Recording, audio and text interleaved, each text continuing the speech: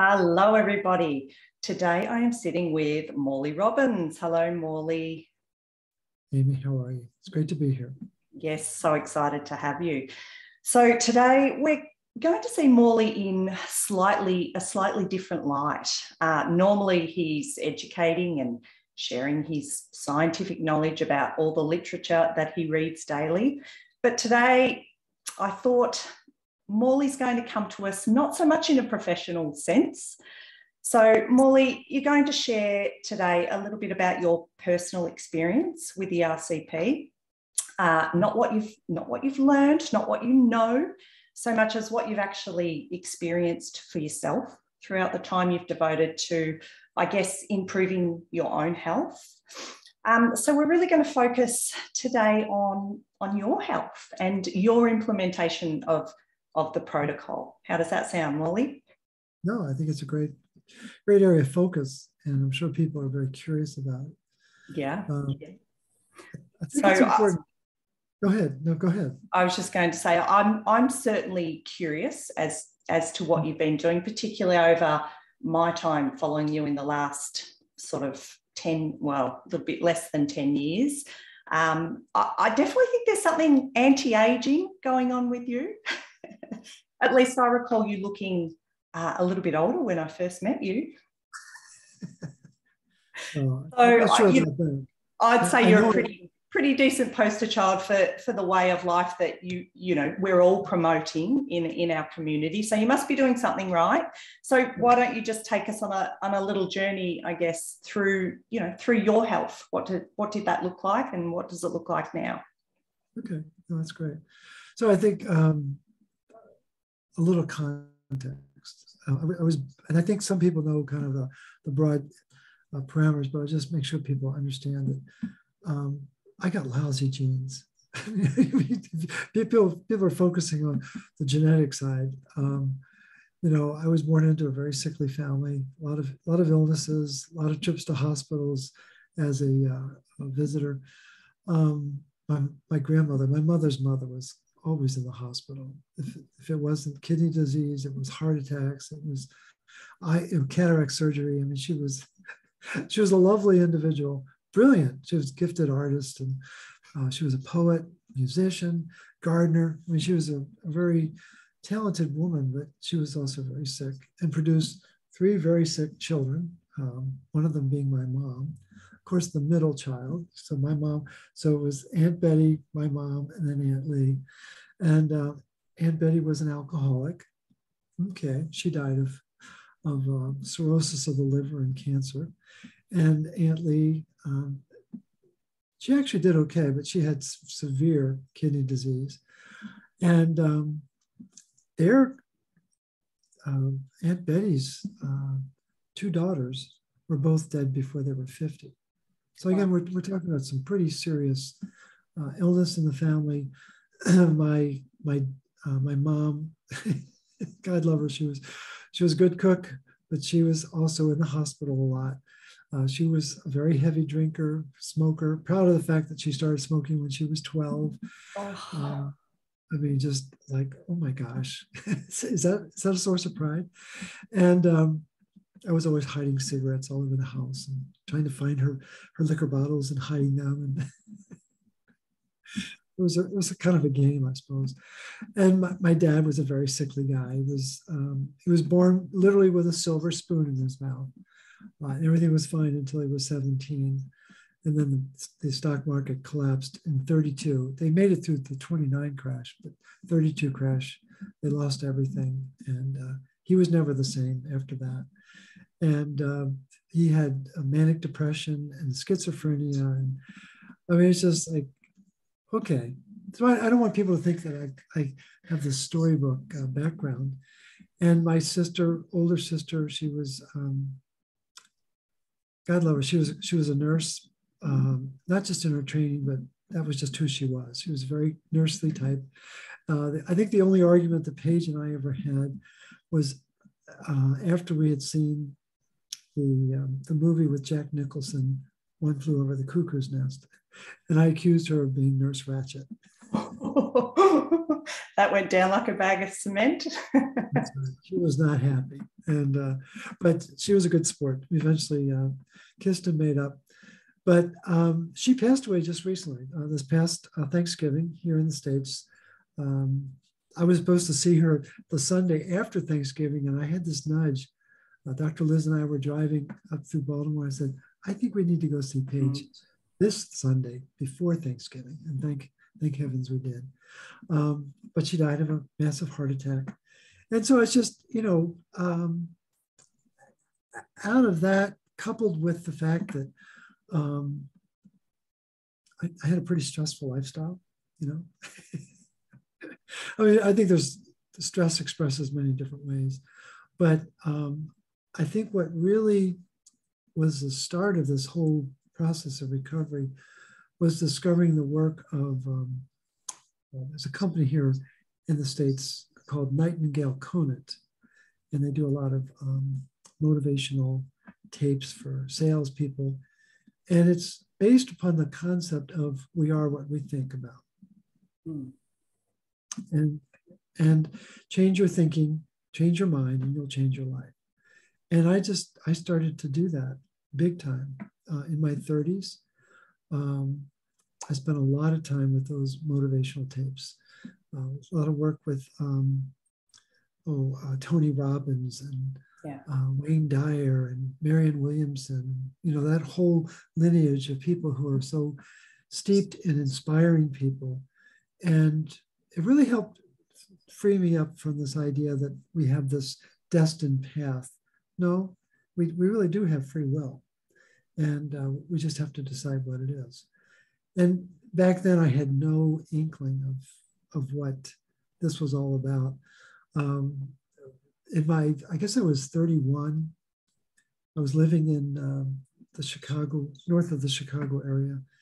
And I wanted to buy a health food store. I was fascinated with nutrition, and I was just drawn to it. I volunteered there. And the owner wanted to pay me. I said, no, I'm doing this just for my benefit and help you. I'm happy to help you out. And I talked to a buddy of mine from college, and I told him I really wanted to buy this health food store. And at the time, Matt, my oldest son, was on the scene, and Rick said, "Are you crazy? You can't raise a family running a health food store." I went, "Really?" So I abandoned that idea. And I've often thought, what would have happened if I had pursued that those many years ago? It would have been 25 years before I even had an inkling of what magnesium was. So it's very interesting to think about what I was drawn to. And I think what people also need to know is that I'm not a chef. In fact, I'm the antithesis of a chef. I love to eat. I really do enjoy eating, but ask me to put on an apron and whip together some food, like, no.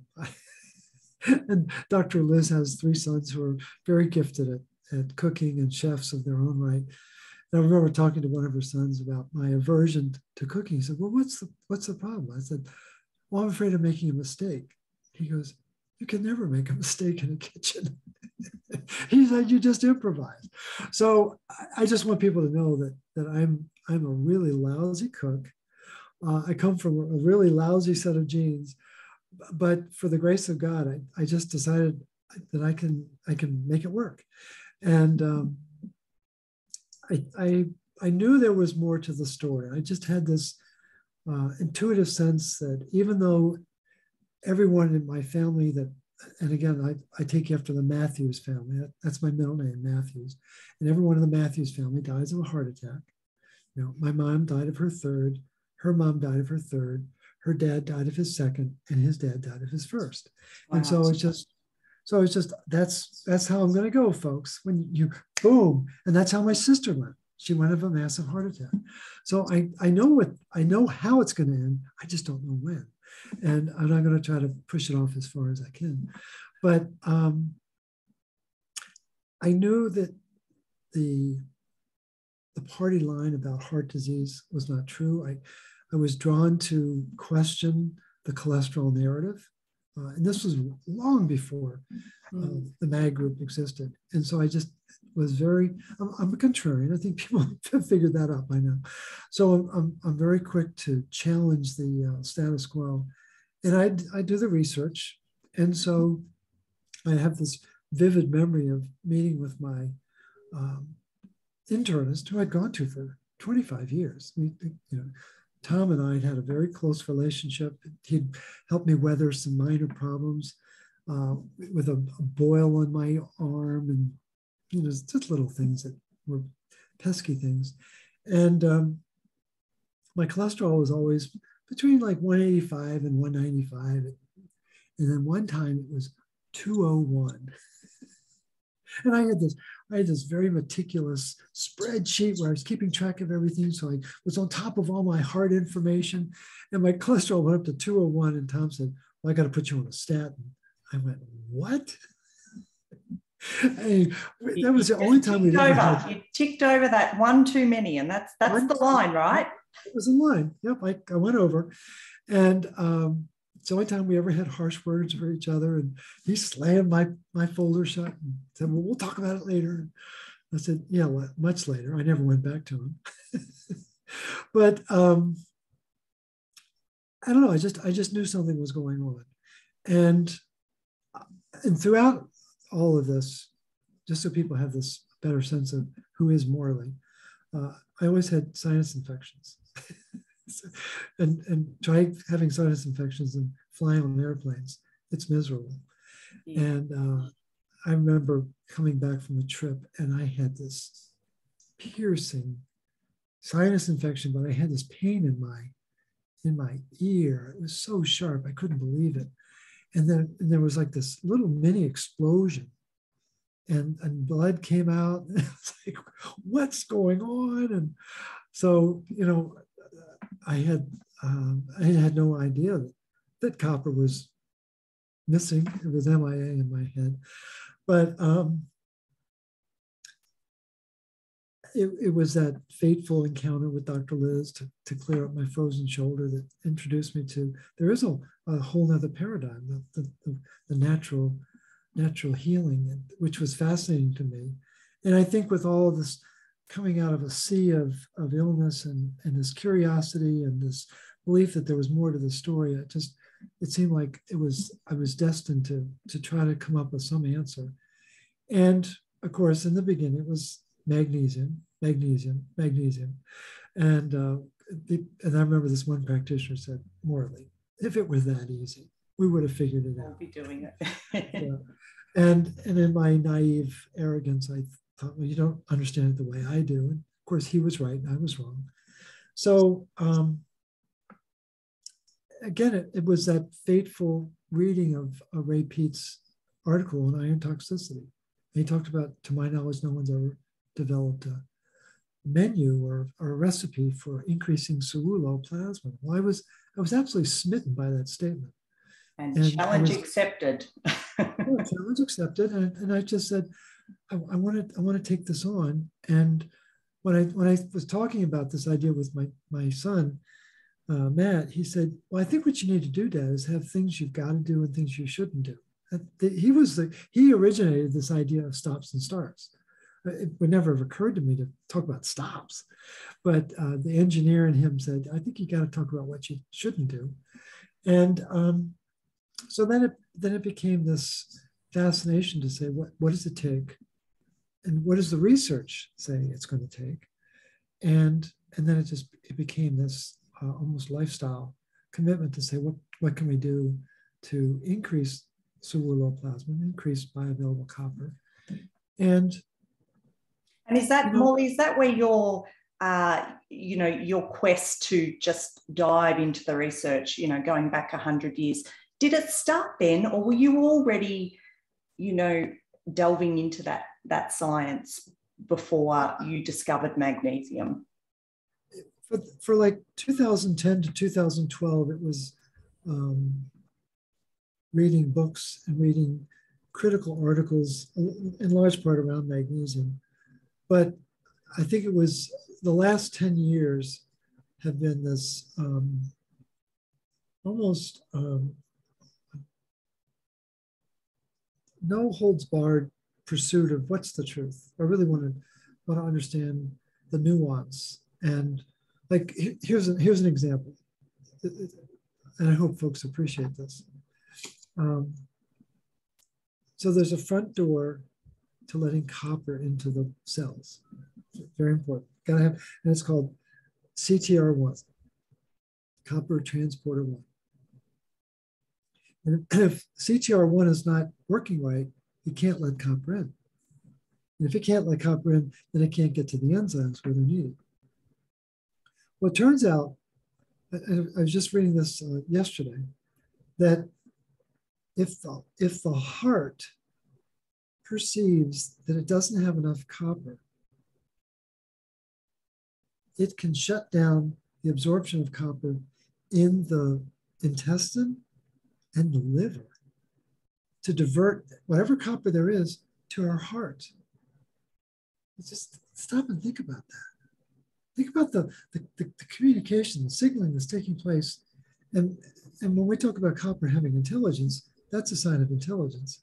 But to have the ability to turn off the influx of copper into the liver and the intestine, where it's really important for it to come in and say, no, the ticker wants it. I mean, I was blown away when I read that. I was like, wow. I mean, on one level, it makes so much sense. But on another level, it's like, that's mind-blowing. Like, that is mind-blowing. And at the risk of delving into the science, which is not really what we're going to do today, I do have to ask one question, and that is, what or where in the heart is it that has this sensor or detects that lack of copper that sends that message wouldn't we to all the other systems? No, I think that's a wonderful question. That is the question. The question I want to know is, who's running the mitochondria? There's got to be some nerve center that says mitochondria are not happy, or mitochondria seem okay, or what. And of course, it's regionally distributed, but it's like there's a CPU.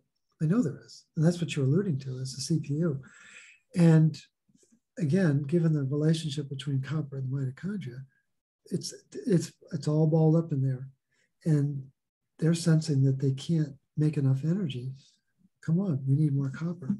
So it's absolutely the heart's where it's at. The heart is where it's at. And then we have to deal with these nimrods who say everyone's copper toxic. It's like, oh my God. So the whole idea, what this whole milieu of experiences created this really curious cat who wanted to know, why is everyone so sick? And what can I do to not just help myself, but help other people? And then, of course, the question people want to know is, well, what do you do, Morley? And so I've never smoked, never been, both my parents died of lung-related diseases. So I thought that would be pretty simple to lower my risk there. Yeah. Just don't smoke. I've never even smoked a joint, folks. I'm one of those weird goody two shoes. I never did it. In my fraternity, before graduation, senior year, 18 guys tried to get me to smoke a joint. And I said, no, I won't do it. So, I wasn't going to let the smoke in my lungs. So, I'm not a priest, but there's just certain things I won't do. I've never done drugs. It never really appealed to me. I've had way too much alcohol in my day. And not that I ever had the affliction that my mom had, but I said, I don't need that. So Dr. Liz and I don't drink. We made that decision, I guess, about 7 years ago. Yeah. And so that cuts out a lot of static, a lot of sugar. So people are like, well, what does Mikey do? Well, those are some things that Mikey does. I try to be really careful about what we eat. We have a very predictable breakfast. It's eggs. It's going to involve some kind of meat, usually bacon. It's going to have some mechanism to have butter on it. It's usually, if it's not a pancake, it's going to be bread or toast of some sort or something. Dr. Liz loves to turn leftover potatoes or squash or something into pancakes. I don't know how she does it, but they're yummy. But it's just an excuse to have more butter. And so breakfast is pretty predictable. Before I get to breakfast, I have 2 cups of coffee, 2 big cups of coffee, and that's what activates my sensors to find these articles and understand what the heck they're saying. And I'm sure people are going to wonder, what's in the coffee? Yeah, it used to be Starbucks, didn't it? No, it's not Starbucks anymore. No longer. No longer. It's coffee, community coffee from Louisiana. Dr. Liz's daughter sends it up to us. Lots of butter. I mean, like an obscene amount of butter. Butter in your coffee? Butter in my coffee. Yeah. Butter, ginger, a splash of, ginger, a splash of maple syrup, and some cream. So that gets me started. And so I have that between like 6 and 9. And then we eat usually between 9:30 and 10 is breakfast. We don't eat a lunch. We don't have a midday meal. And then we have a dinner, usually somewhere between 5 and 6, depending upon what's going on in the RCP world and things like that. But, and that's pretty predictable too. It's going to be some kind of meat.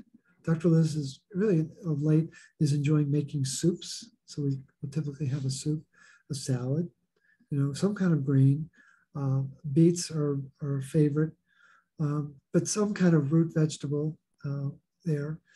And then we do have a little bit of dessert. We'll have chocolates or maybe a cookie if we're really feeling crazy.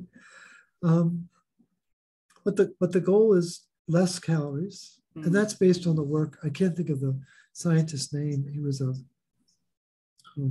He studied aging at UCLA, and he said it's not complicated. You need fewer calories, and as we get older, you don't need as much food. You really don't, because you're not burning calories the way you do when you're younger. Like when we were 5 years old, we were just perpetual motion machines. Well, you get older, you're not going to be moving quite that much, but you just don't burn calories the same.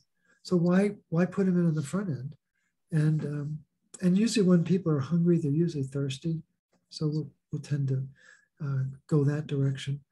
But the protocol itself is just a very important part of supplementing what we eat. Again, the word supplement it's an active word, and it's meant to add to what we've got. I think had I not had access to especially magnesium, and especially the copper liver chelate that Standard Process made for many, many years. And now, again, I'm using the recuperate. I think I'd be lost without those 2 minerals. I think that would have, I'm sure the magnesium would have shortened my life, the lack of magnesium. And now understanding the nuance of just minerals in general and the retinol and the boron and all the other components, it's very, very important. But it's just the critical role that those minerals and retinol play, I think are legendary.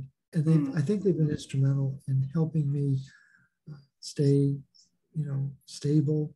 I have my moments. I get stressed out, folks. I think you know that.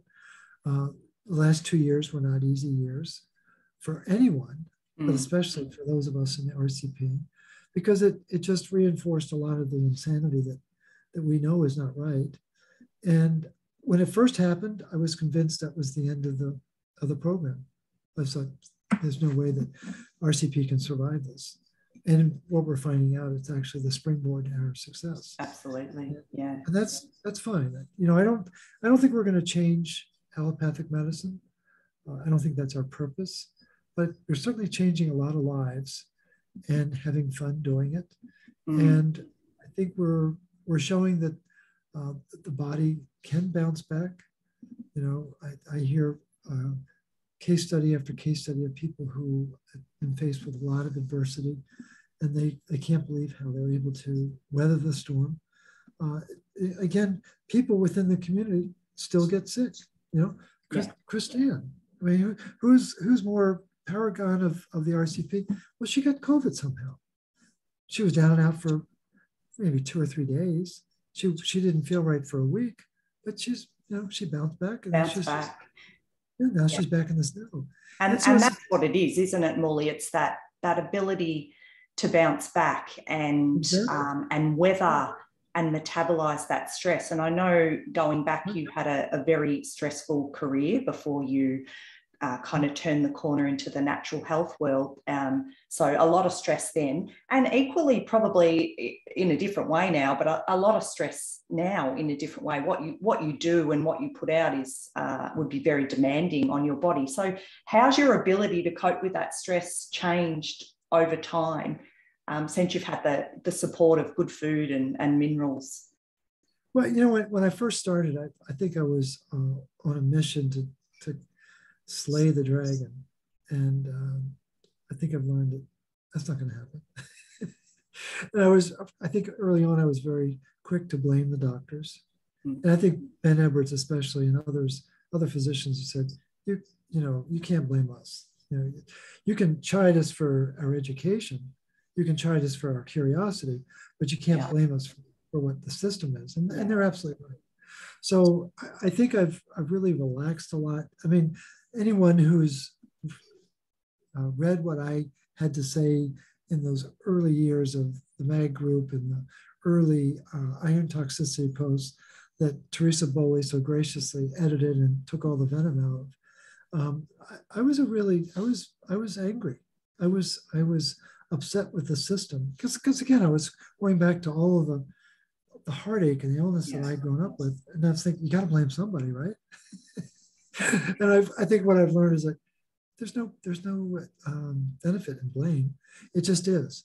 And so I think I've relaxed my expectations. And I think as the group has grown, as the movement has matured, if you will, I see a real sense of hope that we may not change society, but we're going to change a portion of it. Yeah. And that's a wonderful legacy, to know that we've helped a lot of people breathe easier, that we've helped bring resilience to families. I mean, I remember this one client who was commenting about her situation. She said, did I ever tell you that I was doing that? I was really focusing on her kids. She said, did I ever tell you I was doing it? I said, no. I said, is it helping you? She said, yes. We went into this cat and mouse thing. And I said, it's like, have you been keeping track of what has been helping? She said, yes. I said, like how many things? And she said, well, it's 42 things. I said, oh, you were so close. If it had been 50, I would have been impressed. and she said, but you have to understand. She said, it's not just in our family. He said, Morley, everyone in our cul-de-sac is doing the RCP. Yeah. You don't know, but your protocol stopped a divorce from going forward. And it's just the ripple effect is just wildly entertaining to think about how this simple idea of helping people make more energy and be more resilient, as you say, and be able to respond to their stress. It's like, okay, that's what we're meant to be. That's what Mother Nature and our Maker really wanted. They wanted us to be these resilient beings that were responding to stress, because we're always going to have stress on this planet. Yes. It's never going to go away until we're 6 feet under. And we are not meant to be slaves to that stress. And so it's important to know that we have a game plan and a protocol that can help people really weather that storm. Yeah. And I think too, even if we're talking 1 or 2% of the population, that's a significant number of people in this generation. And hopefully it can filter down through families, like you say. I know myself, I've got 3 young girls, and they all have an understanding of, at a teenage and child level, but they get it, and so I have no doubt that, what I've learned through you is going to kind of continue on down the generation. So, there's a lot more benefit to come than where we are right now. I think it takes time, and we are, changing the landscape of people who are already there, but it's just tweaking it, isn't it? And it's that understanding of what nutrients, what minerals we actually need, as opposed to what nutrients and minerals the health world is currently telling us that we need. And I was having a conversation recently with he was a 35-year-old guy, and we are talking about the protocol, and he had a 4-year-old son. And he was really pushing hard about, well, does the protocol deal with this? Does it deal with that? And I said, hold on. I said, how old is your son? He said, well, he's 4. I said, well, that's how old the protocol is. I said, it'll be 5 this year. So it's 5 years old. I said, think about what it's going to be like when it's your age, when it's 35 years old. He went, good point. So again, we're still in our infancy. I think people lose sight of the fact that this idea really emerged in it was like 2016, 2017 was when it really began to take hold as the training started to come into being. We wanted to spread the word about what we knew and try to help more people with these concepts. But it's like, good heavens, we're 5 years in. And so it's fascinating to think about what the possibilities will be in 30, 40, 50, 75 years. I mean, it's going to evolve. It's going to mature. It's going to change. I guarantee it's going to change. And I think one of my drives is, what can we do to simplify it? And I just think it's important that there's a whole population out there that's willing to do what we recommend faithfully. And I think it works well. Can it work better? And that's the constant tension in the community, is what can we do to improve it? And we're not trying to needlessly tinker with it, but we're just saying, what can we do to make it so that more people would be more willing to embrace it? Yeah. And I trust that in 35 or 40 years, you'll still be around to be leading us. Well, we'll see about that. I'm not going to make any comments.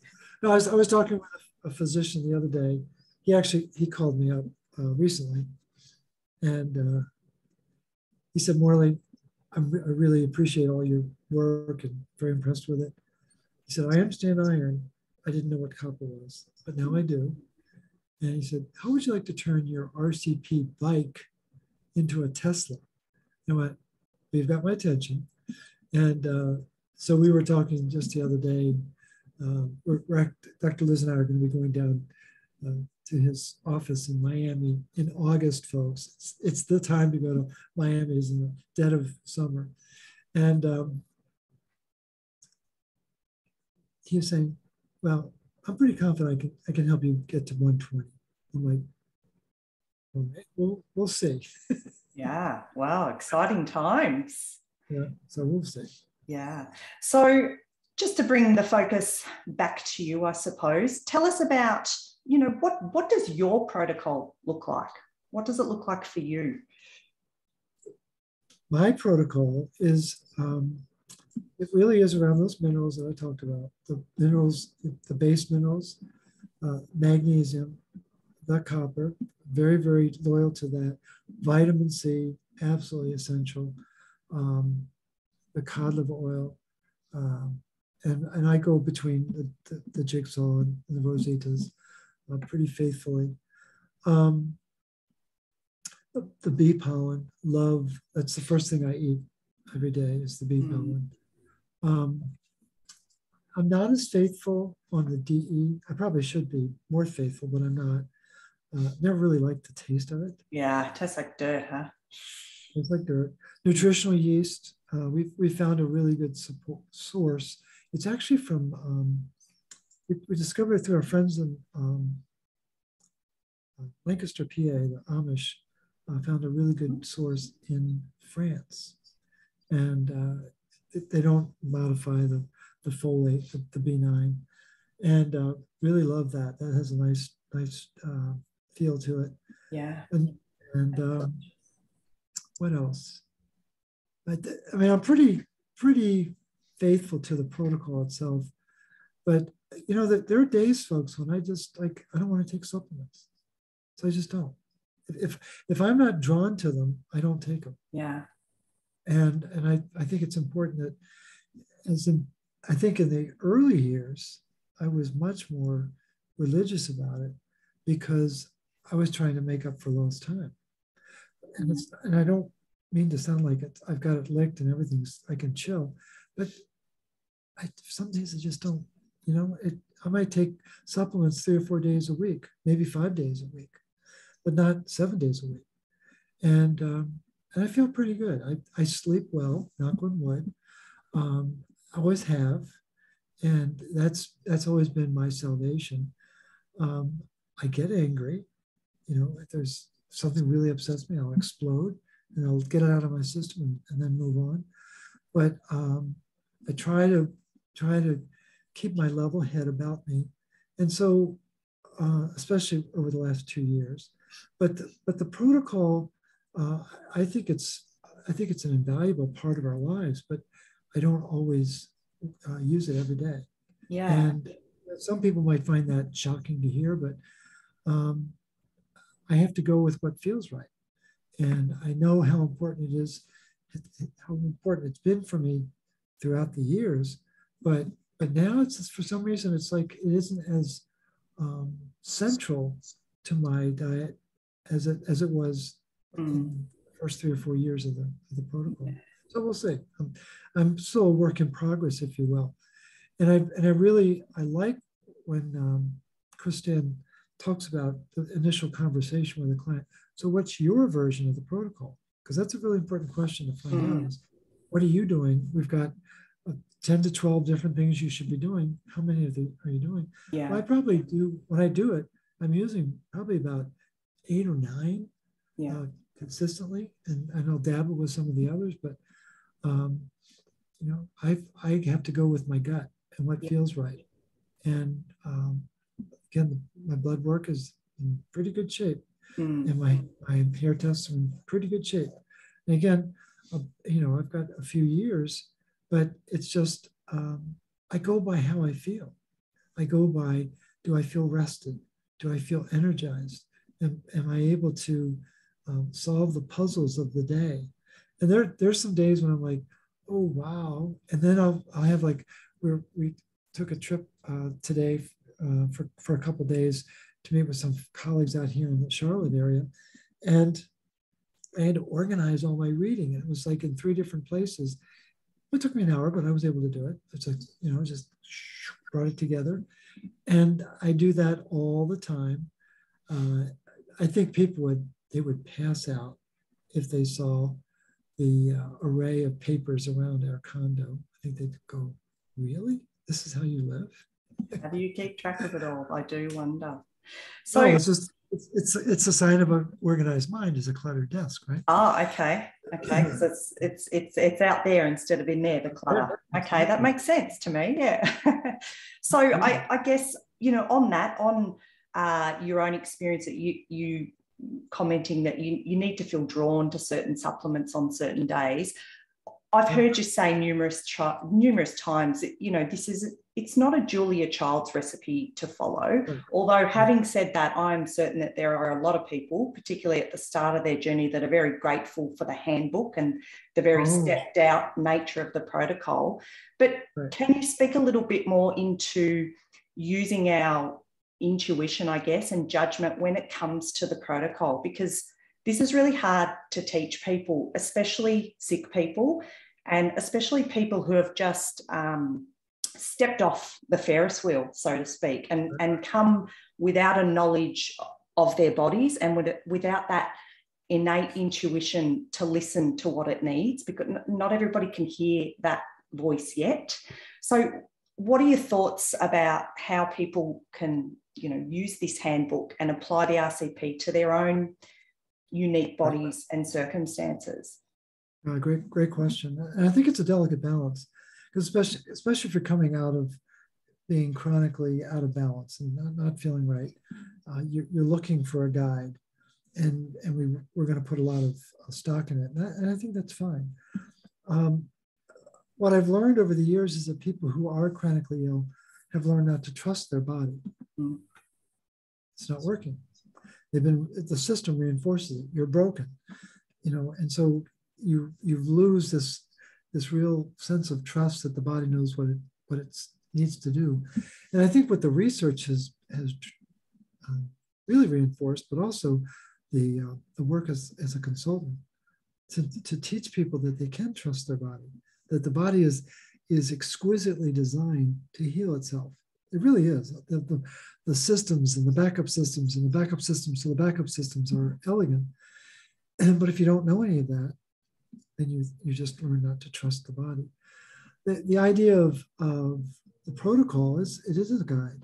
It's not a rigid, it's not meant to be rigid, but it's probably important to be, certainly in the beginning, be more willing to do the complete protocol, just so you can begin to get the full benefit of what it can do for you.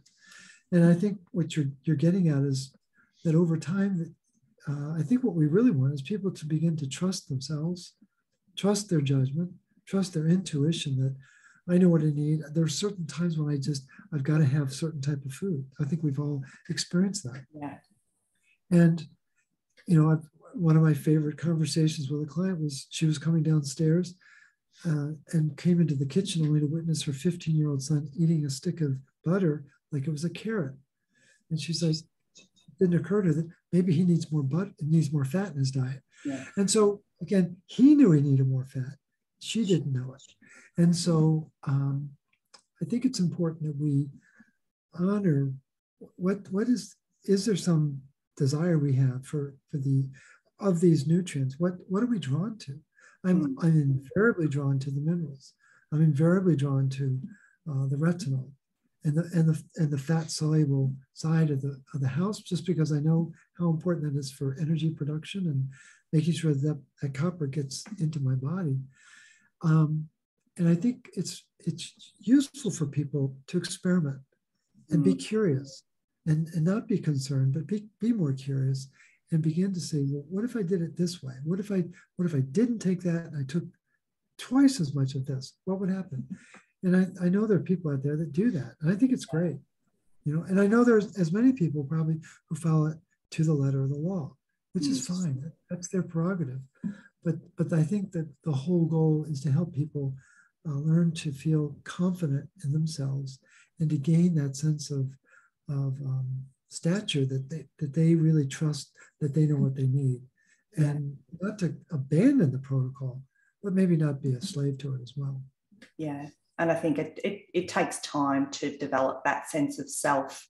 I know I certainly didn't have it when I began, and I remember Christine commenting to me very early on about some aspect to just listen to my body on that one, and I thought, I don't know what my body's saying. I've got no idea, and now 5 years later or whatever, it's a completely different story. I can be really drawn just innately. If I'm under a lot more stress, I am generally drawn to take more magnesium. It's not something I necessarily think, oh, I'm under stress, I'm going to take more of this. It just happens that way. So it does take time and patience and stillness to listen, just to listen and not be scared to experiment. I think a lot of people have handed over their health power to a system, and now coming into this model, they still want to hand that power over maybe to an RCPC instead. So yeah, it's working with those people, isn't it, to just say, just listen, Absolutely. have it, experiment, have a go, increase your adrenal cocktails, see what happens, I've learned a very important lesson. I've learned many lessons from the clients I've worked with, but this one in particular. And the client had very high blood pressure. And I said, and I grew up with a mom who had very high blood. And she had 3 heart attacks, but she had 1 stroke too. So, and so instinctively I said, oh, well, what medication do you take? And the client said, Morley, why would I take medication to try to stop my body from doing what it wants to do? I went, wow, thank you. That was quite a lesson. And so I'm not advocating that we let blood pressure go amok or blood sugars go amok or whatever, but I thought it was a really powerful comment to say, look, we've got to listen to our body and ask, what is it trying to tell me? What's the reason for this? Yeah. And honor that as part of the healing process. Absolutely. Put so well. It's every symptom, every pain has behind it a message of, you know, it's a sign for us that there is something happening. Yeah. Absolutely.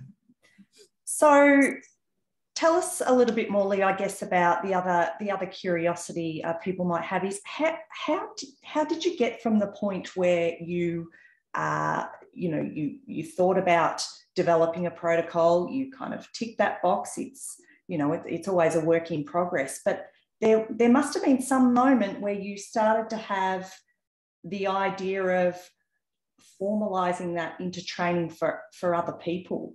What was your thought process there, and how did that occur? Because I think that's a really big undertaking for anybody to think about, taking that leap from actually, putting themselves out there in the public eye to then going on to train. And we're not only talking about, mums and dads, we're talking about now, health practitioners and doctors. So, what was happening? What was going on there for you to take that big leap? That's great question. I wish I had a really clear answer. What was magical was, announcing that we were going to have this class. And the very first group, group number 1, was just populated by some phenomenal people. And I think what the original impetus was, tell us more. Create a forum where we can have a setting where we can learn more about what you've learned. Because so then it was social media. I'm not even sure that I had started the iron toxicity post when the training started, but when it wasn't as prolific on the podcasting in terms of just sharing ideas. But I think it was a genuine desire by some of the real hardcore magpies, as we called them in the very beginning. And again, that was a term of endearment, because I was talking to a client in Australia, and there was this bird just cackling in the background. I said, "What is that?" And she said, "That's magpie." I went, "Oh, okay." So that became the magnesium group, became the magpie group. I remember hearing magnets as well, magpies and magnets. Magnets, right. Yeah. So the magnets were the people who were full of iron. Oh, okay. I never made that association. Magnets and magpies. Yeah. And so I think it really was born out of a desire of wanting to share what I knew, but also people really wanting to hear more. And I think it was very innocent at the beginning. It was just, let's just see what we can share. And it was me just doing PowerPoint presentations live. And I think people were just like, just the amount of information that was coming back. And I think what we have now, what Christiane and Teresa and all these really talented people, I can't even begin to name them all the tutors, and it's just been phenomenal, the work that's gone into creating an online course that it just has such sophistication to it now. It's a really high caliber program that it's certainly going to outlive me.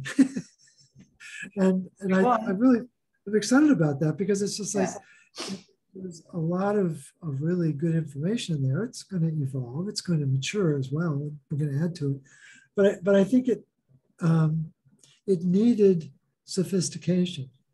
And I think the people who have stepped up to bring that, Tony Little, another great champion, to bring some real rigor to it. People like CJ Mort and others that have been in your involvement has been very, very important as well throughout. And we're so grateful that you're doing these videos, because it's just like, what a great way to record all this insight and these experiences.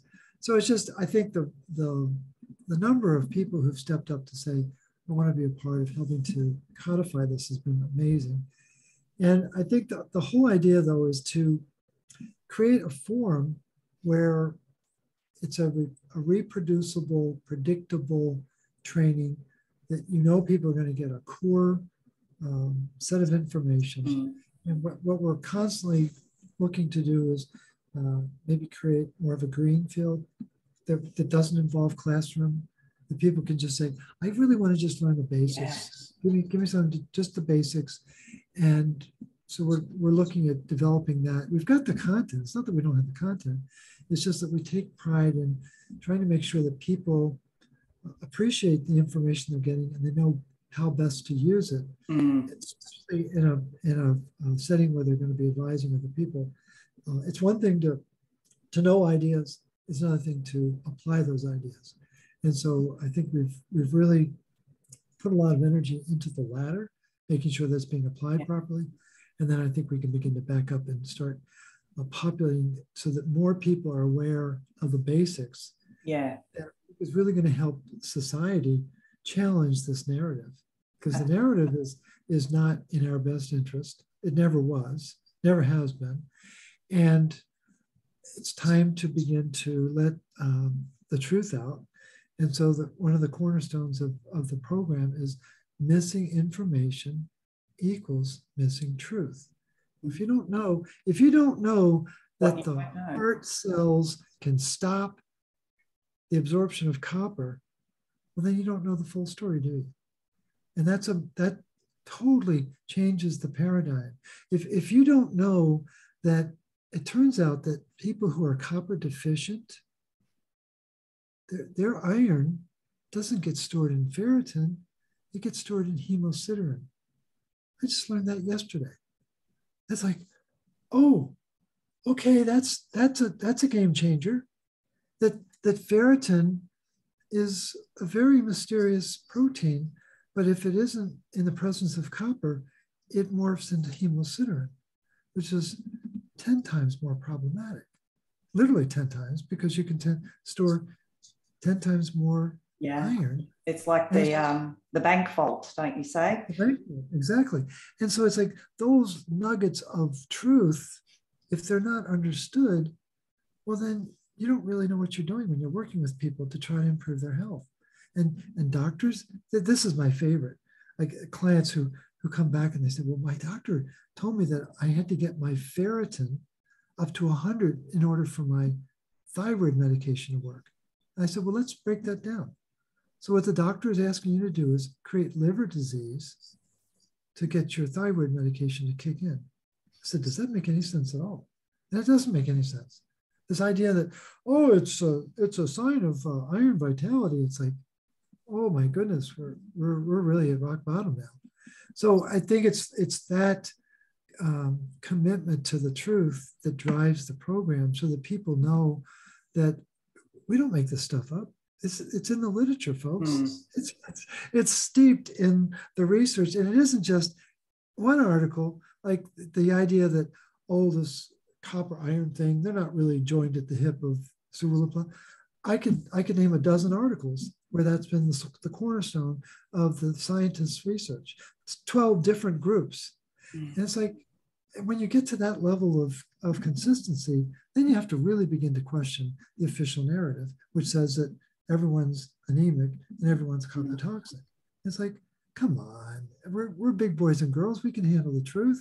Yeah. And so I think that's what we want to do, is really establish a solid foundation of truth to bring forward a completely different understanding of how the body works.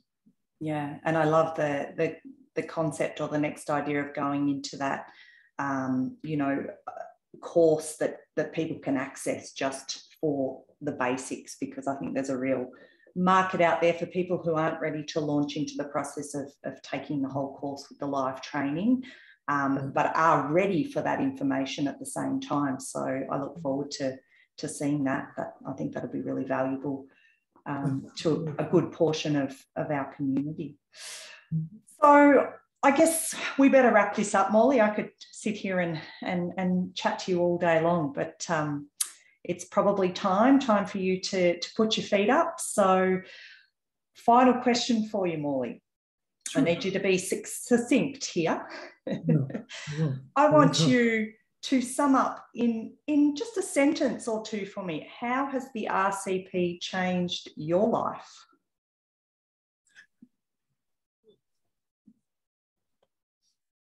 The RCP has allowed me to express my truest being. I mean, again, I am doing my life's work. And I think I've shared with people that when I was 5 years old, I knew I was here for reasons. I didn't know why. Yeah, it took me 55 years to figure it out. But this is why I'm here. The RCP is why I'm here. And I'm honored and I'm just so humbled by this experience. But it's allowed I think the truest expression of who I am as a person, and that I've always wanted to help people. I've always wanted to understand why, get behind what was going on. I've always wanted to understand. So what was really behind my dad's schizophrenic split? What was that about? What caused my mom to get COPD? And why was cancer so prevalent in my family? And I can answer all these questions and then many more. But I think it's a natural curiosity to understand why, because people who have some degree of intelligence, they want to be in control of their environment, right? And when does stress begin for us? It begins when we don't have control. Mm-hmm. And so I think this has become a kind of a quest to get better understanding, better control. But it isn't this quixotic control. It's to give people the empowerment that they can get control of themselves. Mm-hmm. They can get control of their situation. And that's a wonderful thing. So it really is this fulfillment of who I think I was meant to be. And I'm not done yet. I mean, I've got more work to do, but I feel really happy to be a part of this movement and to be able to share as fully as I do. And it's such a peak experience. It's hard to describe it, but that's really what it means for me. Is that it's just this the music that's been inside that I wasn't aware of has now been able to be expressed, and I'm enjoying the production. It's been a lot of fun. Yeah, and what an example too. I think you've set just with the fact that you've done this so late in life. Not late in your life, but when no, people typically feel that that they're keying up for retirement.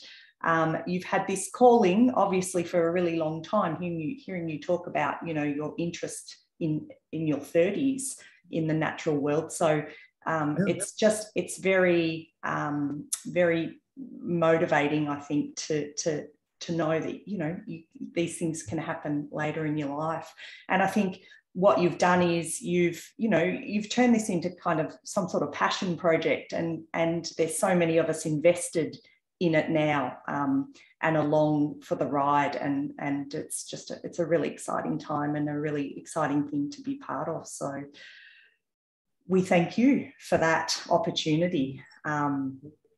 You certainly came to my life in a time of great distress with a very chronically ill child and failing health. So, just from a personal aspect, it completely changed the trajectory of my life, personally and professionally. So it's pretty profound. So thank you so much, Morley, for just taking this time today to for people to hear a different side that they probably haven't really heard yet.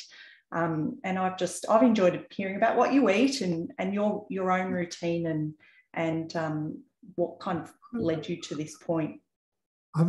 Folks, I'm an average guy. I really am. I'm not, I tease people. Now my new moniker is Magnesium Man. Now I'm going to be Cooper Man. Well, I'm not Superman. I'm just having fun. And I'm trying to help folks. And I love these types of conversations because it allows me to share another side of this experience. But at the end of the day, I'm a pretty simple guy, but I'm very passionate about this. I think, Amy, you've picked up on that's the fuel behind this. And I really delight in separating the fact from fiction. And I think we've got a tremendous amount of momentum that allowed us to have the luxury of helping to shape a lot of people's thinking and experiences. And that's a great thing. And like I said, we're just getting started. We're 5 years in. Yeah. And in its infancy. But it's going to be, in multiples of 5 years from now. That's going to be a lot of fun. Yeah. Well, thank you, kind sir. I've Absolutely. loved chatting to you. Thank you. Likewise. A lot of fun. Yeah.